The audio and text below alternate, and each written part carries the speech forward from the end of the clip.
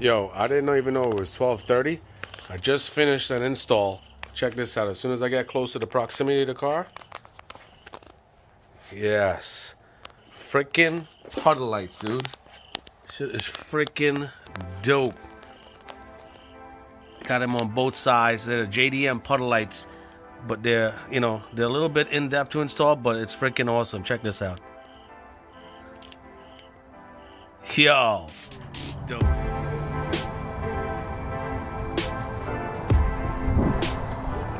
What up, fam? Welcome back to the channel. Hope everybody's doing well. So I got another quick video for you today. Reason why I'm out here, the car's in there, is because it is freaking about to rain. It literally was sunny like 30 minutes ago, and then boom. So I'm gonna just do this intro real quick out here, and then we're gonna head into the garage. So today, what I will be doing for you guys is the SUBARU puddle lights. These things are dope. They cost around like 85 bucks, but I had to have it because it's such a freaking dope addition. Like, especially like when you walk close to your car with your keys in your pocket and those courtesy lights just come on, that shit is fly. But now the good thing about it too, the outside is gonna light up on the ground where you're walking because of these lights right here. So in the box they give you, this should be your driver's side, the passenger side is pretty long. They give you a wire. They even give you an adder fuse. By the way, guys, they also did a video on this. What I'm gonna do is I'm gonna be showing you how to do it and also explain things that they did not explain. So just bear with me. You got your puddle lights, things that you're gonna need, taps, a tester, some pliers, anything else we need, I'm gonna tackle that in the video. Let's go. All right, guys, so we're in the garage. Now, additionally, what we're gonna need is a socket extension, a 10 mil socket with an extension, a Phillips head screwdriver, and what we're gonna need to do, also you're gonna need a trim removal tool. What you're gonna do is you're gonna pry this out, take this out like so, put it aside. This Phillips head right here, take that out, put it somewhere safe, because once that Phillips head comes out, this whole piece can be pulled forward, okay? Also, we're gonna be needing to take out this door card right here. With the door card, you have a Phillips head right here and a Phillips head screw. Also in here, you just gotta pry these little pieces up right here. These little plastic pieces, you'll find the Phillips screws in there. Take them out. Now, once you take those out, then you can reach under here, squeeze and pull. I'll place videos up top. I have videos with that as well. Also, we'll need to take out the mirror covers. Mine can come out easily. You put a tool, just face it like this. Put a trim removal tool in here. You take out the bottom first, then the top. Bottom first, then the top. Thing just flew out. Now, once you take that out, you push this up like so. Push your mirror up. Once you push it up, the bottom piece unhinges, and then you just unhinge the top. Just like so. Now, once you're done with that, unhook the mirror, and then we take out this 3 10 mil bolts in here. Once you get the door card out, I'll show you. So once you get out the door card, I'm gonna show you there's 3 10 mil bolts in there. We take it out because we need to hang this whole mirror assembly down. All right, guys, so once you take out the door card, my door card is very easy to pop out because I've popped it out so many times. Once you take it out, you take out the 3 10 mil bolts. There's one here and 2 on this side. Once you take that out, the mirror hangs over like that. Guys, look what I did. Just tape something over there so you're not scratching anything, scratching your paint. Okay, now with this door card here, there's 2 harnesses, a small one and a big one. Guys, the big one, for some reason, some ridiculous reason, Subaru put the clip for the bigger one, the release clip, on the inside. So anybody with big hands, it's a freaking problem to get it out. The only way I can get it out is if I pulled out this entire switch right here, then I'll be able to get it out. I'm not doing that. What I did was I just unhooked the cables for the door handle and the lock. So now I can maneuver this a little bit better, and that's all I'm gonna do. You guys can do it however you want. So now let's get to this part right here. which is the mirror. Now, with this mirror, see how this is like this? This rubber grommet, what you're gonna do, you're gonna take it out. Now, once you take it out, it just peels off. Just pull it off. Nothing crazy.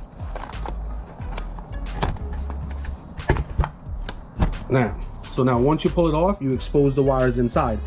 This white wire here, I had routed for my SUBARU's sequential LED and turn signals. So now, all you're gonna do is you're gonna take a zip tie. Very, very simple. You're gonna see me attach the zip tie, okay, to one end of the set of wires, and I'm gonna run it through the grommet, all right?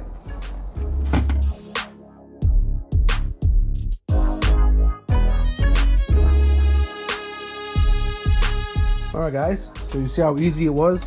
Just take the zip tie, you run it through. This is gonna go inside. Just leave enough give over here. Just leave enough so once everything plugs in, you can pull the wire as much as you want. You get what I'm saying? Now, while this is hanging right here, this is a good time. This Phillips head screw right here, it's a good time to take this out. This is where your puddle light is gonna go. So let's take that. All right, guys, also added note, when you take that piece off of the bottom of the mirror, it's gonna have an L right here, stands for left side.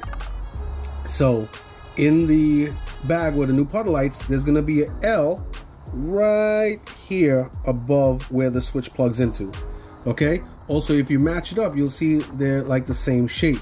So left and left, just use the same screw, attach it back in, and let's plug it up. All right, guys, so it's screwed in. Oh, food for thought, make sure you plug the connector in first before you screw this in. So make sure, run the red and black wire behind this white piece, right here, behind the white piece, extend it down, hook it up first on the outside, and then screw it in. Very simple. All right, guys, so once you finish connecting everything up here, you can pretty much set the mirror back up, put the rubber grommet back, bolt everything up. 1, 2, 3 bolts. You run the wire right here. Now, I'm gonna show you guys how this is gonna get very, very easy for me, because I have other lines that are actually running to the fuse that SUBARU is gonna show you. So let me just, what the hell is the damn thing? Let me just take the screw off here real quick. I'm gonna show you what I mean. So as I said, once you get this screw off, this entire face plate, you're gonna see it, where all your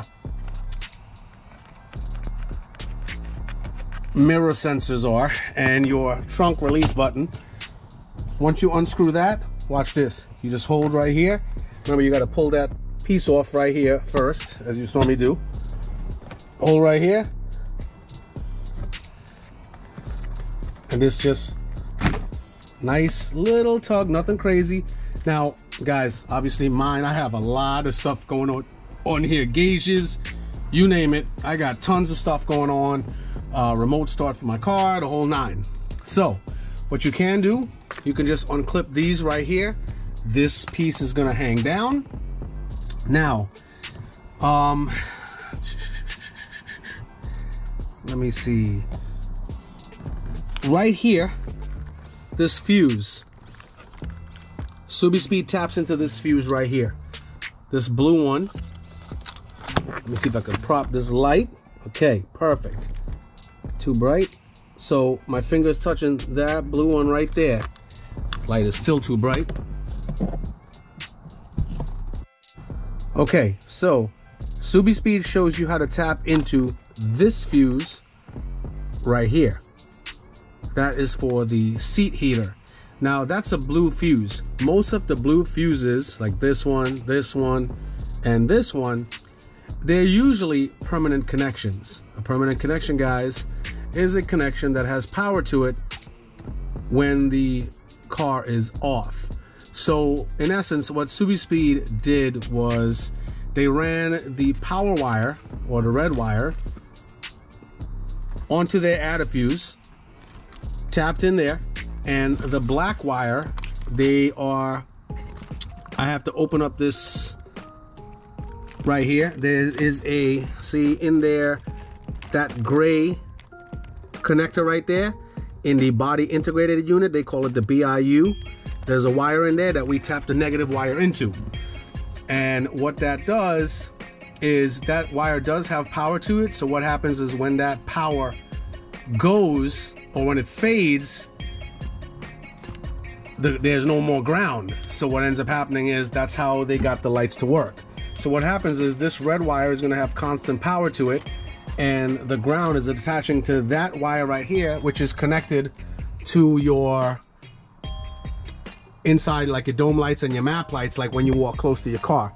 Another way, another hard way, if you wanted to do it, the same thing, is where you take your ground wire, connected it to a ground on the body of the car, and now you can route this red wire all the way up the A pillar to the middle, up top, up there, and there's a cluster of wires that run into where the map lights are, and if you tap in there, it'll give you the same effect. So it's pretty much the same thing, more or less. You get what I'm saying? So I will test the wires and I will show you what they're talking about with this seat heater fuse right here. Now guys, all you do is you attach your ground, you take your tester, attach it to a good source right here. This is pure metal in the car right here. I pulled out the fuse. Let me get my light. Okay. So I pulled out the fuse for the adder fuse. It's right here. I pulled it out for the seat heater, and watch this. I'm gonna tap, put the tester in the bottom. First, there's two prongs in there.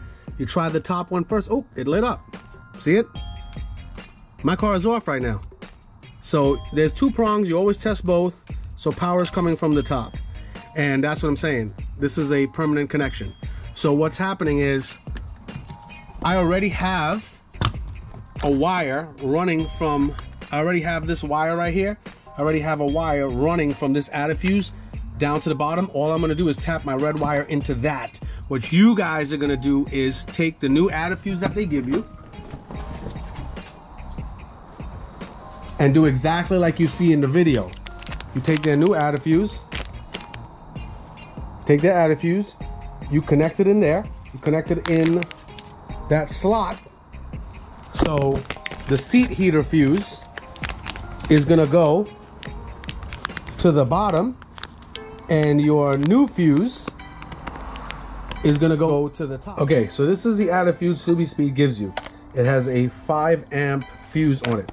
Now, if you notice, the fuse is to the bottom, okay? That's in the wrong place, because that seat heater fuse, if you notice right here, that seat heater fuse, it is a, can't see it, but it's a 15 amp right here. It's a 15 amp fuse. Damn it, focus. Anyway, it's a 15 amp fuse. So the thing is, the fuse that you, or the slot that you're tapping into, when you pull that 15 amp fuse out, you have to put it to the bottom, and this 5 amp fuse goes to the top. And obviously this line is going to the two positive or red lines from the puddle lights that SUBARU gave you. Okay, so just pay attention to that. Otherwise you're gonna freaking blow out your fuses. So this 5 amp fuse goes to the top. The one that you take out from the slot originally from here, that goes to the bottom, because that's the one you're tapping into. Okay?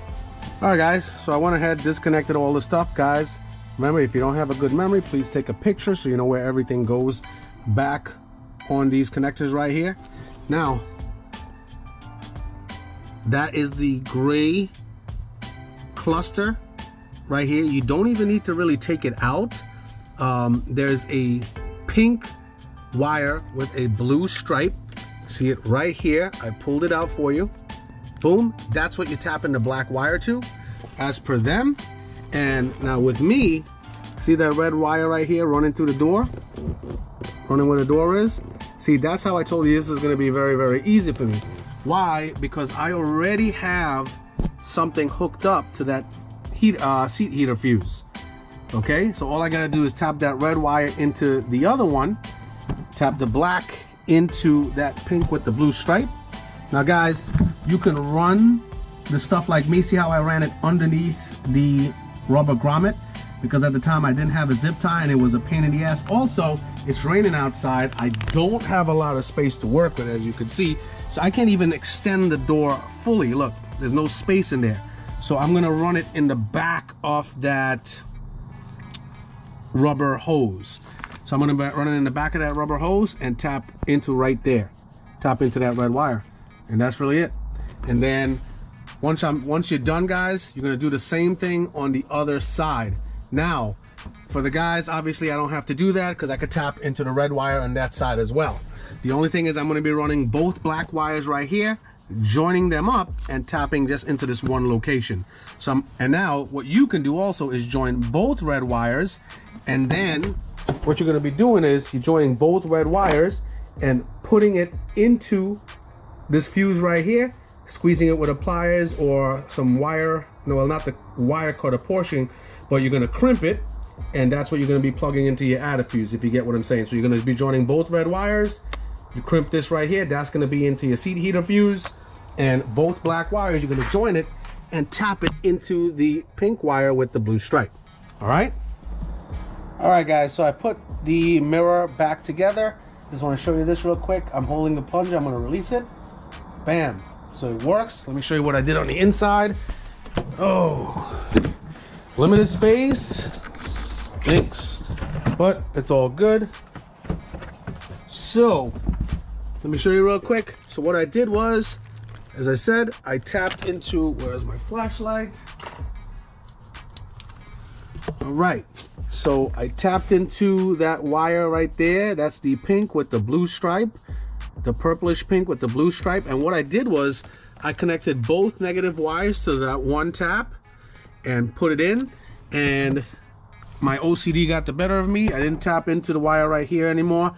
I ran it through the, I put it down to, I ran it through the grommet onto here and tapped into right here. This is the same red wire running for my, let me show you, for this, if you guys can remember, I did the video for this real quick.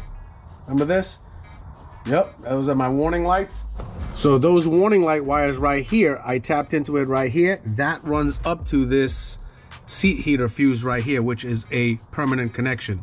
So what happens is, as I predicted before, the ground is on this wire right here that dims down. So once you shut the doors, that controls the ground for the courtesy lights, or the power for the courtesy lights. So what happens is, once there's no power in that wire anymore, it just cuts the ground. So it's better than running it all the way up top, you know, on the overhead. So it is what it is.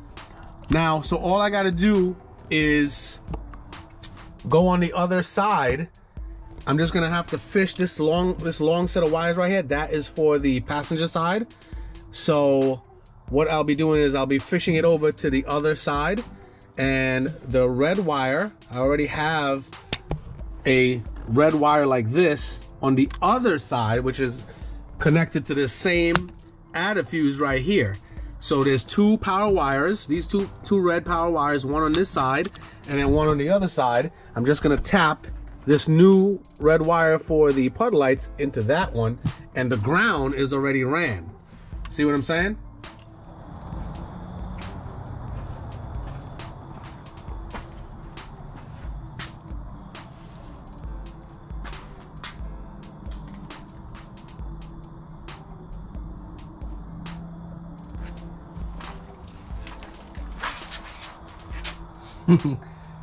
Freaking dope, man.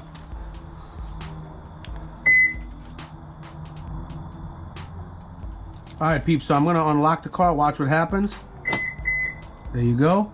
Guys, if you see it flickering, it is not the light, that's just the shutter on the camera. Now, once I lock it, it's gonna dim down with the inside lights. There you go, so it works. Now, let's unlock this real quick. So now, I put everything back together, as I told you before. This red wire right here, this is one of two of the power wires. So there's another one on the passenger side that goes to that seat heater add a fuse, okay? So that is why you see me right here tap into that power wire, okay? So because obviously there's already an add a fuse in there, duh. So now this other red wire for the passenger side puddle light, I just have to fish it over to the passenger side, and the ground wire for the passenger side, look, it's already connected, as I told you. See it right here? It's already connected up there. It's already tapped in there. So I just got to fish that over and, you know, take out the door card and whatnot and could hook it up. All right, so I'll just time lapse that. I just wanted to show you what was going on this side, okay?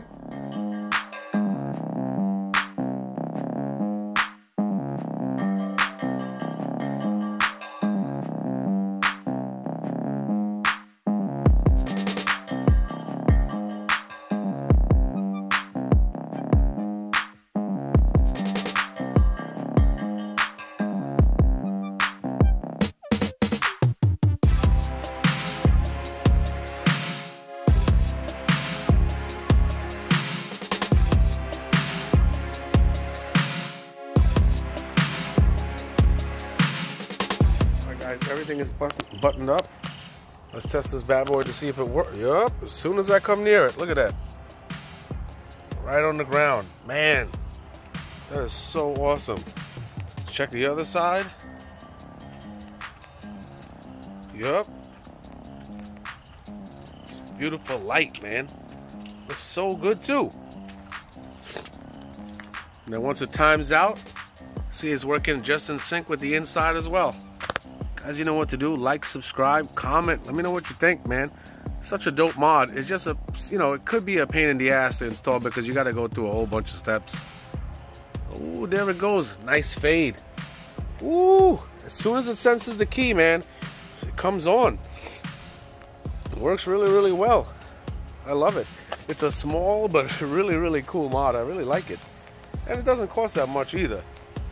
And not many places have it, you know what I mean? I got it from SUBARU. I really don't buy a lot of stuff from them, but it worked out. As soon as I get near the proximity of the car, oop, there it goes.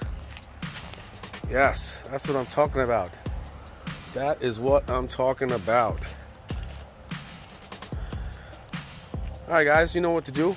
Again, like, subscribe, comment, and I really hope you guys enjoyed this little walkthrough with me. Take care.